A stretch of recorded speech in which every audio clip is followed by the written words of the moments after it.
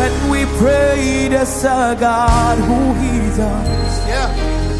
When we pray, there's a God to answer. Yeah. When we pray, we prevail, we prosper. 'Cause with a God, all things are possible. Romans 4:17. Very good. Please, let's do it together so that we can all integrate the word of God into our souls. Can we do that? 1, 2, go.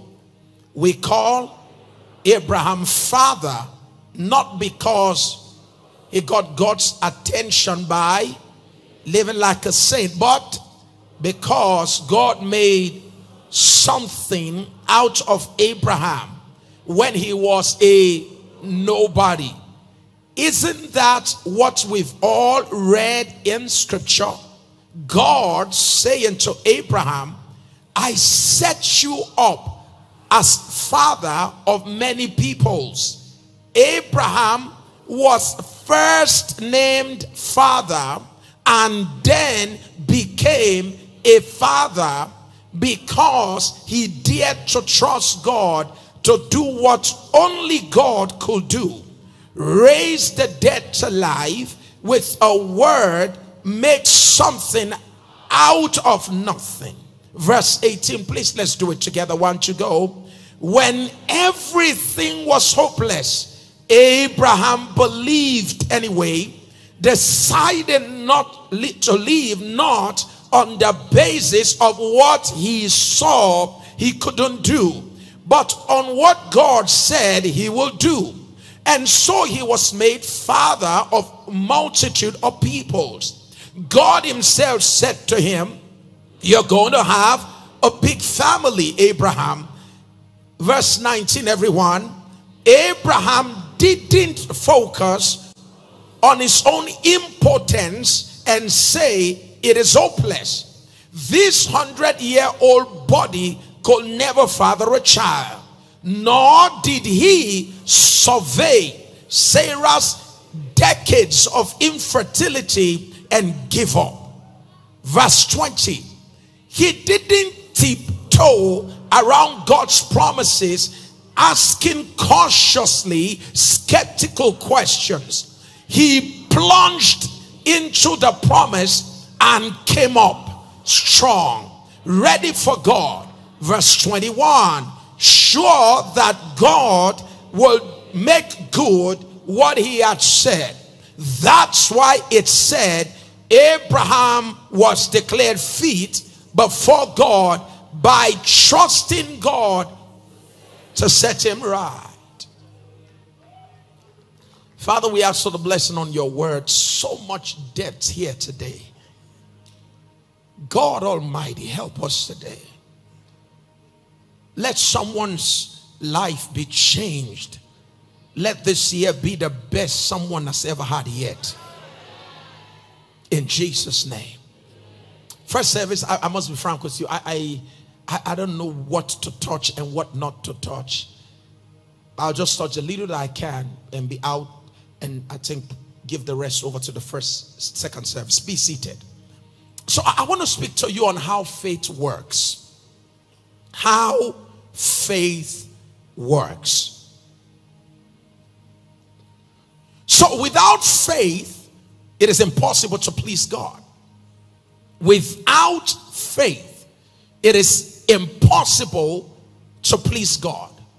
So what that tells you is that the only way to please God is on the platform of faith. The absence of faith makes it impossible for God to be pleased by you. If you pray without faith, it doesn't please God.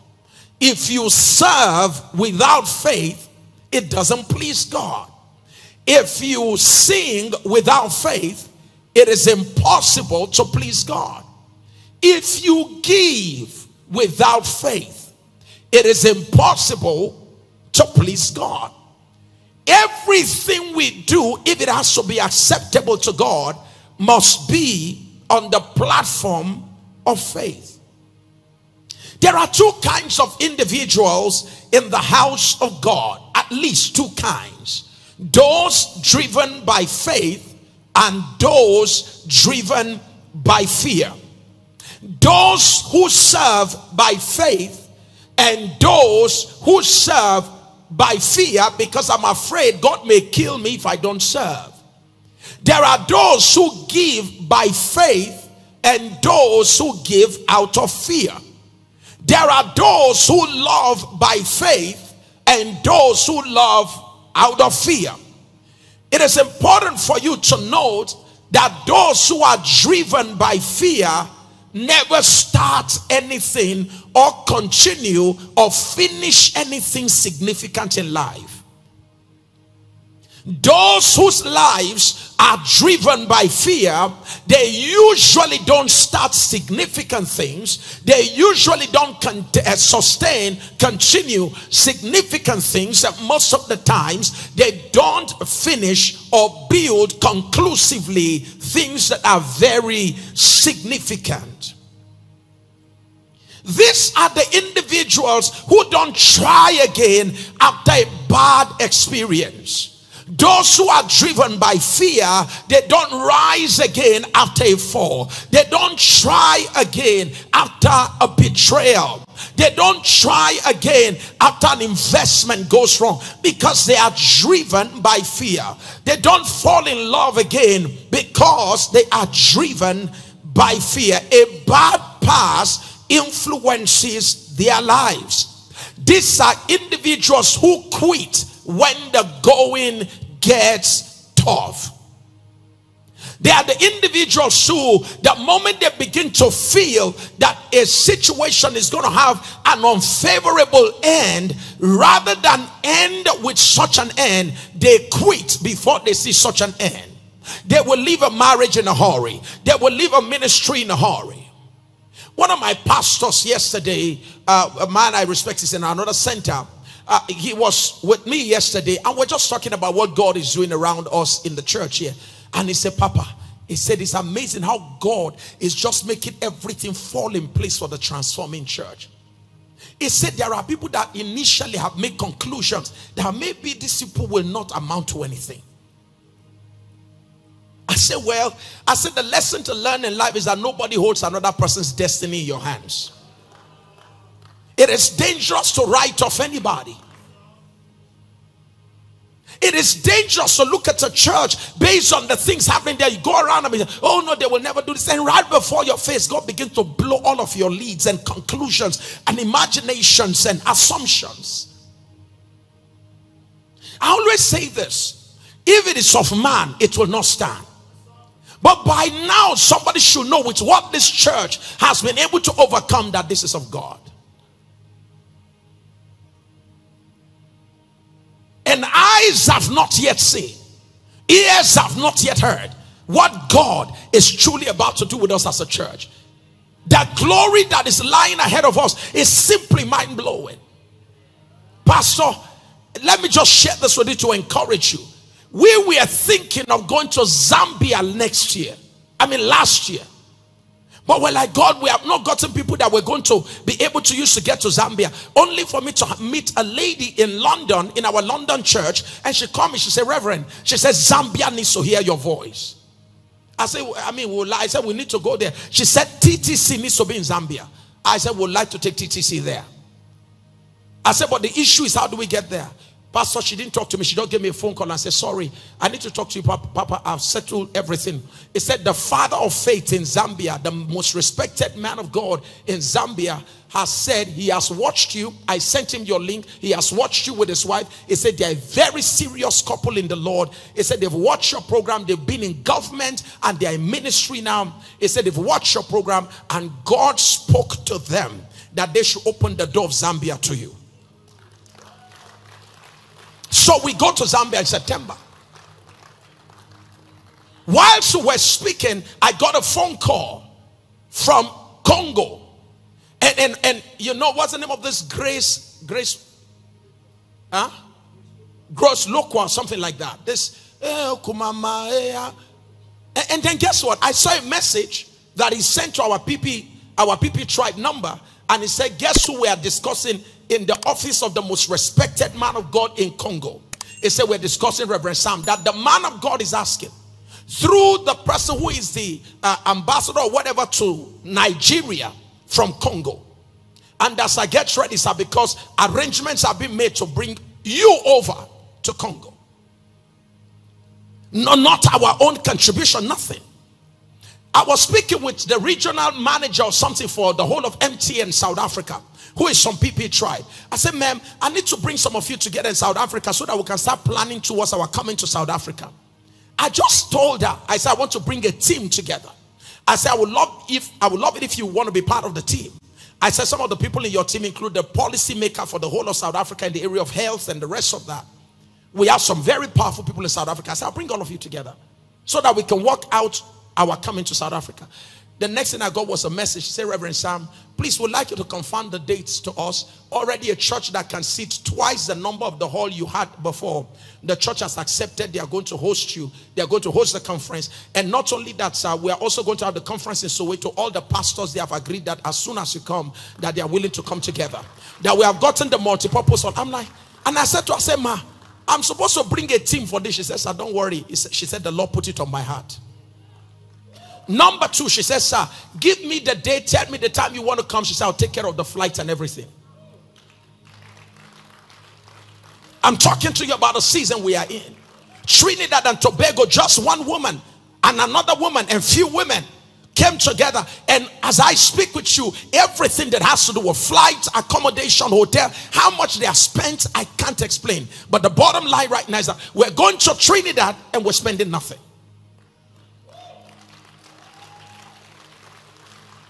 That's the season we are in.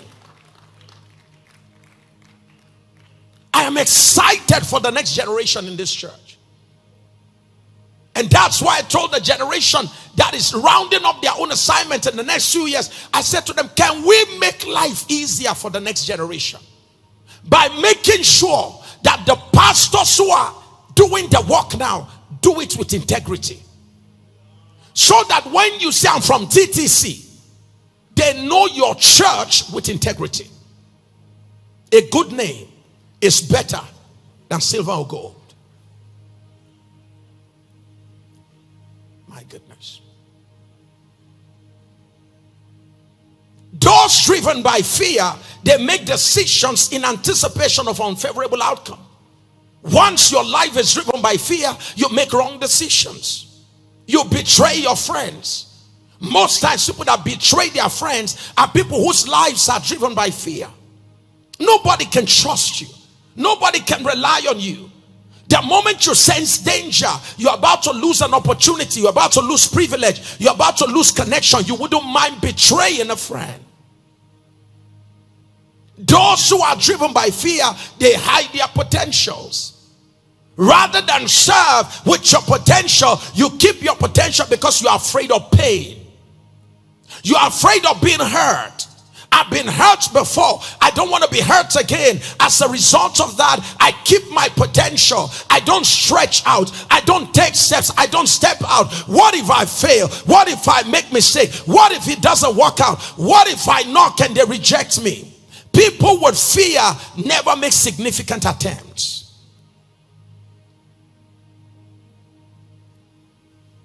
But those who are driven by faith, they hear God, they fear nothing, they overcome doubt, they obey God, they hold on to the end, they dare the impossible, they try things that others usually will shrink at because they are driven by faith. Faith is absolute confidence. Write this down. Faith is absolute confidence in the person of God, the faithfulness of God, and the power of God.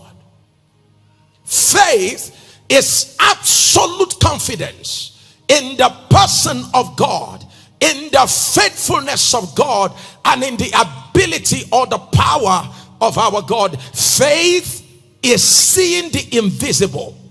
Faith is seeing the invisible, believing the incredible, and receiving the impossible. That's what faith is all about. Faith makes you to see the invisible. Faith makes you to believe the incredible. Faith makes you to receive the impossible. It is the nature and the DNA of faith. That's how it works.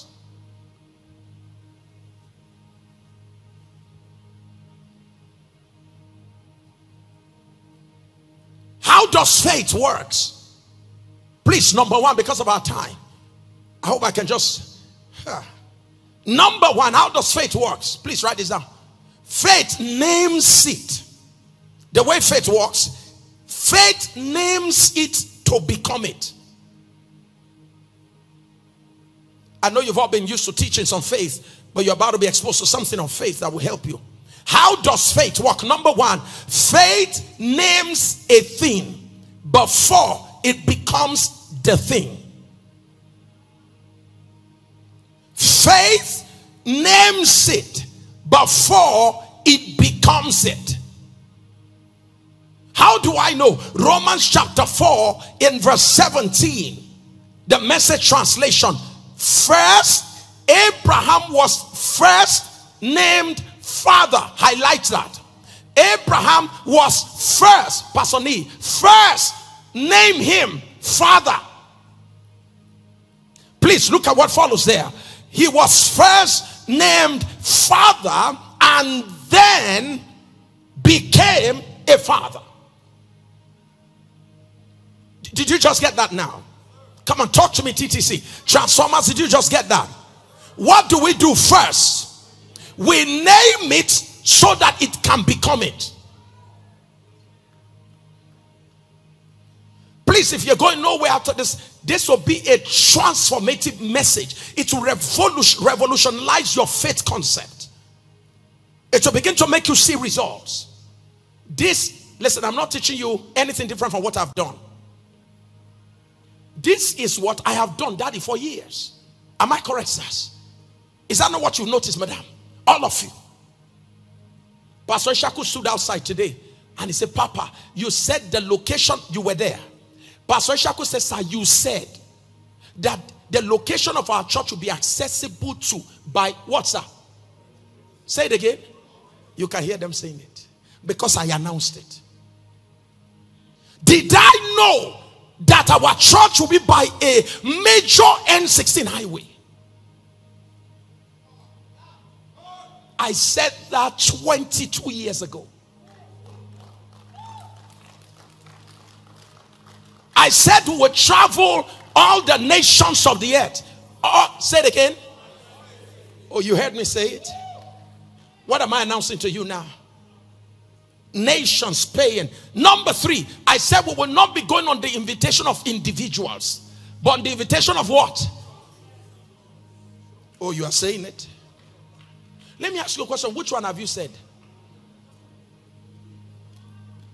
That's a problem. Faith names it so it can become it. So Abraham was first named Pater, father, in order for Abraham to become father.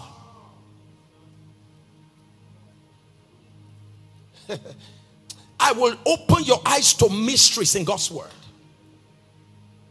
I will show you why your life is not yet becoming what you have as a desire. The missing link between your desire and the realities that you desire is the absence of sound.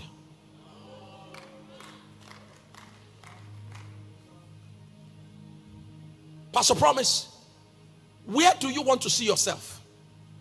Which countries? Say it. Say it. He named it before it became it.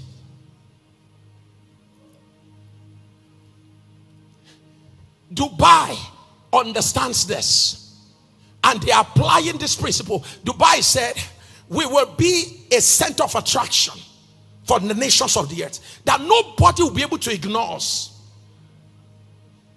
as it becomes so, sir. Jackson Haynard Airport, Atlanta, Georgia. When I got to the airport, sir, man of God, I'm like, what a big airport. And I said, when did they build this airport? They said they built it in the 70s. And I asked them a question. I said, but did you have traffic? They said no. They said we were building it because if we build it, they will come.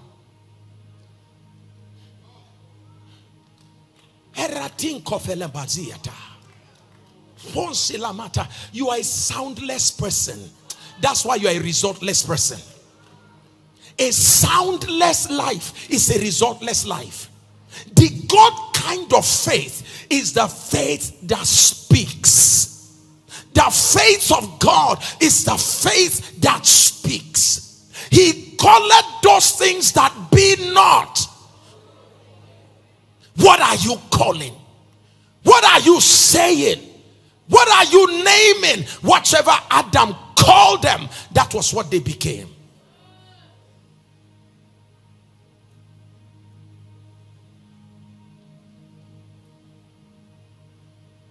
I can see somebody already talking. Or somebody is already talking. I said it for 7 years. 7 solid years. I'll say, I see my daughter. I see my daughter. Nothing happening in the womb of my wife. I say, I see my daughter. And I see my daughter. I am seeing my daughter. Not only am I seeing her now, I'm beholding her. And I'm holding her. The word has become flesh. How does faith work? Faith names it to become it. It is by this operation of faith that will make something out of nothing. That's why he said he made something out of Abraham when he was nothing.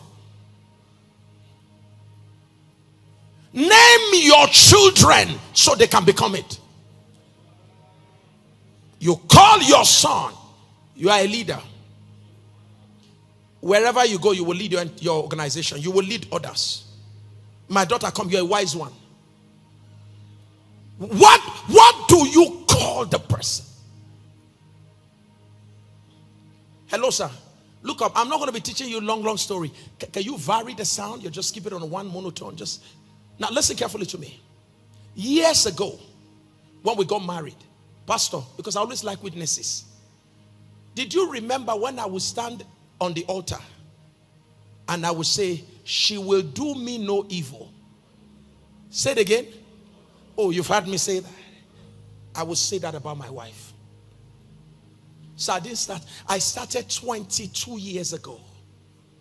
I would look at my wife and I would tell her brother, I said, she will do me no evil all the days of my life. She will do me no evil all the days of my life. She will do me no evil.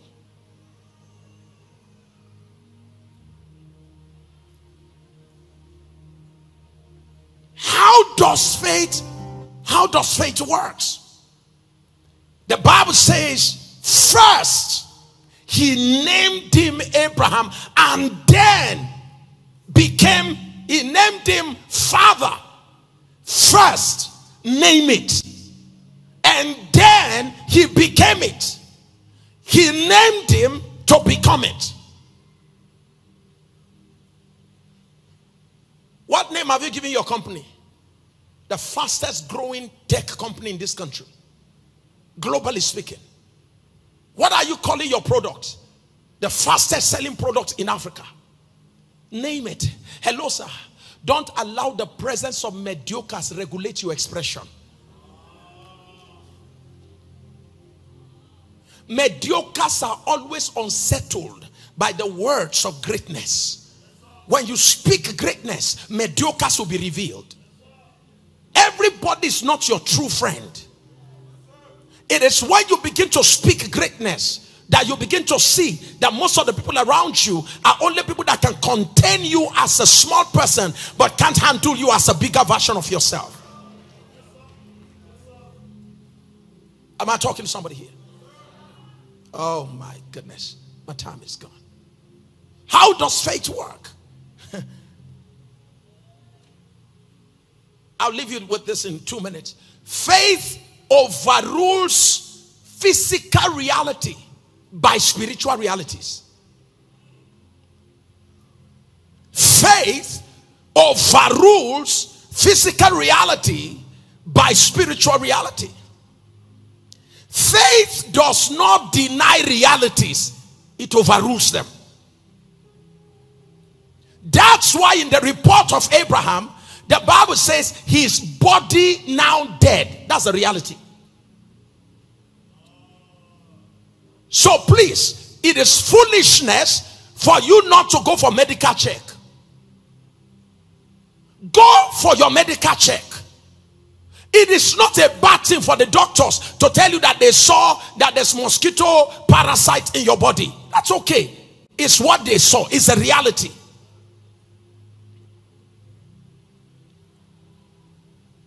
It's not a bad thing for them to say, oh, they saw typhoid in your... No, it's not a bad thing. That's a physical reality. That's a medical reality. What we do with medical realities and physical reality is that we superimpose spiritual realities on them until spiritual realities swallows up. Oh death, where is your sting? Oh grave, where is thy victory? For death is swallowed up.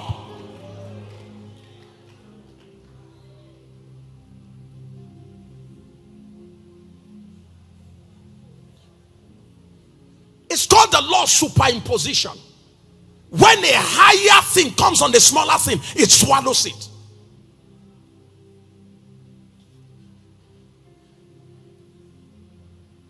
Jesus did not deny the fact that Lazarus was dead. He just didn't call him dead. He said, our brother is asleep. He said, let's go with supernatural reality to wake him up. To do what, sir? Why didn't he admit that he was dead? The admittance of death is the finality of the situation.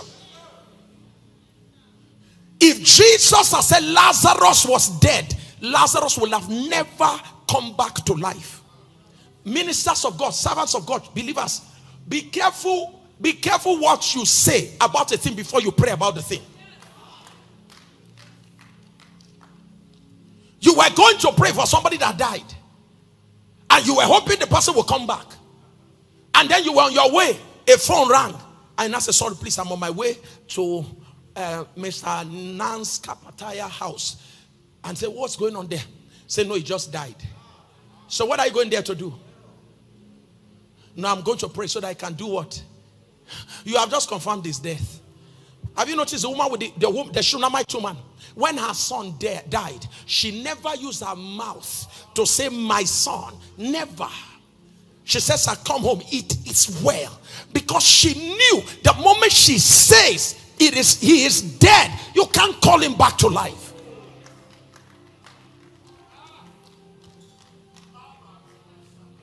That's why your marriage is going down. Because you've used your mouth to say this marriage will not work. It's better we go our separate ways. You killed that marriage on the day you spoke like that.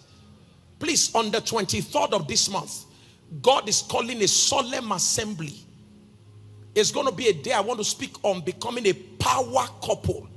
Breaking barriers in areas of communication, sexual intimacy, and everything that has to do with working as a team to build your finances.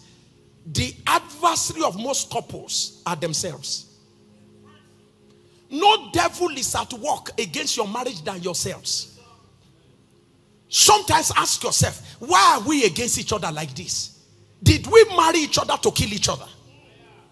When we're going to the altar, did we vow we will kill each other in the future? When did we become each other's enemies so bad that we don't like to see each other? That being apart has become our major comfort than being together. And money has made it possible now because affordability has increased the space between us. You have your money, I have my money. I can go to the hotel. If you stress me too, you know you stress me, I leave you. Please, make sure you register for that today at the information desk. Couples, because we're closing the registration on Wednesday. We want to know the regulated number of people we're having so that we can close the registration on Wednesday. Let me leave you with this. said when everything, verse 18, when everything was hopeless, Abraham believed anyway, deciding to live not on the basis of what he saw he couldn't do, but on what God said he will do. So look at Abraham here. It said he noticed that this body is dead. It's hopeless. It said, but he decided that he will not live based on what he knew he couldn't do. Maybe I should break it down for couples. You know that your body is dead as a man. Then I say, Sarah, tonight, see me. For what, sir? Sir, yesterday it was dead. Sarah, see me tonight. The Bible says he did not live based on what he couldn't do. Are you hearing me? Shaky Waro in Lower, can I come and help you? You are not hearing me, sir. He couldn't live, sir. He did not live. He decided from today, I will not live based on what I can't do. I will live based on what God says I can do. Am I talking to somebody here? Can I break it down? I will not make decision based on my bank account. No, sir. I will make my decision based on our God, who is able to provide all things according to his riches in glory by who, sir? I'm going for my PhD. Where nobody in my family has ever gone. Who is going to fund it? I don't know. How will you get there? I don't know. But what I can tell you is that I serve a God who will make a way. Am I talking to somebody in the house of God? Start the project. Where will the money come from? I don't know. But one thing I can tell you is, if I start, there is a God who will make a way. Am I talking to somebody in the house of God here? Somebody shout a yes in the house of God.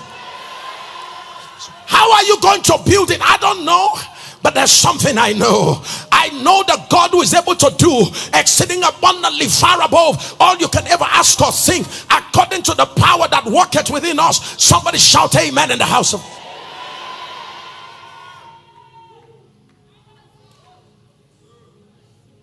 I can't ride on.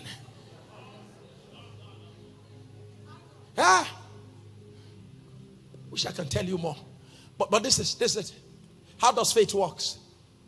Faith superimposes spiritual reality on physical reality. Remain standing as I talk with you, as I pray for you. So here's again. Faith chooses to do what God says to do, not minding what man says you shouldn't do. Faith chooses to do what God says you should do, not minding what man says you can't do. Sir, same yesterday, Pastor Johnson said, Daddy, Pastor, he said, do you remember that somebody, an elderly man we went to meet when we were to start the building of this project? He said, did you remember that the elderly man told us to gather wood together and build Bacha? The man asked me a question. He said, son, he said, how many people in your planning team have ever built a house? I said, nobody, sir. At that period, Pastor Sunday and maybe Pastor Johnson were the most progressive. He had built a boys' quarter. Pastor Johnson had built somewhere in the bush. The rest of the people in my team, nobody had ever built anything. All tenants. He said, you see what I'm telling you? He said, you people want to build. But I knew I had God. I knew, sir, that I had God. He said, this is your last time of staying in a warehouse. Did I not mention that to you, sir? God said, build. When I left him, the Lord said, this will be the last day you will ever go and see him again. I said, so Lord, how do we build? I was in the bathroom. As I came into the bathroom, I just heard the voice clearly. It said, raise no fund, preach on no money, call no church member on money, bring no preacher to raise money. I will build my house. Immediately I heard it. I said, am I talking to myself? Where is this voice? I call Apostle Goodart of Rogic today. He was pastor of us on the rock. I said, Daddy, I'm hearing a strange voice. He said, what is it? I said, the Lord said we should start our building. No fundraising, no preaching of money, no calling any church member who is rich for anything. And the Lord said he will build it. No bringing a preacher. And we stepped out by faith. I called Pastor Isaiah, the chairman of the building committee. And Pastor Isaiah looked at me and he said, sir, you made me chairman. You didn't give me money. Now you say I shouldn't call anybody. How will we build? That was when the scripture came alive. Give us this day our daily bread. I told them, I said, don't worry about what we are trying to build. What do we need for tomorrow? We'll pray about it. Father, the only prayer we kept praying, Father, give us tomorrow our daily bread. What we need for tomorrow. There was never a time, sir, from the start of this project, where we are getting to a phase where we needed anything for that phase and we lacked. Before we get to that phase, it's already on ground. Church members? No. Church members, all of you, most of you that were here then, you were worshiping at the car park under a roofing sheet. And you were watching the church build. Millionaires in church were watching church being built.